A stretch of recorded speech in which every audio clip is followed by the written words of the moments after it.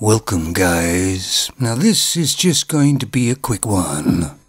I do like the quick ones, you know. But here's a little news story that shows how self-centered femons really are, and how nobody else really exists in the world at all except them. And they don't need anybody else because they love themselves so much. How much do they love themselves? Well, enough to marry themselves, for Christ's sake. But it's not deranged or stupid or just crazy. No, they're calling it an act of self-love. I guess she had a breakup with a guy and she went ahead with the wedding anyway and married herself. Come to think of it, most femons should do that anyway. They don't really care about the man anyway, just his resources. I mean, all through my life I've known that femons love femons, but not that much.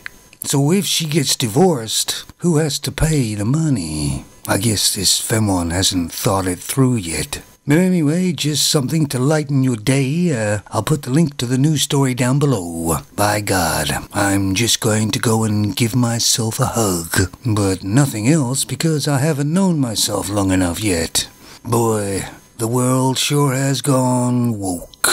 And there seems to be no end to a femon's stupidity. I mean, it'd be kinda funny if it wasn't so goddamn sad. You take it easy out there now. Bye.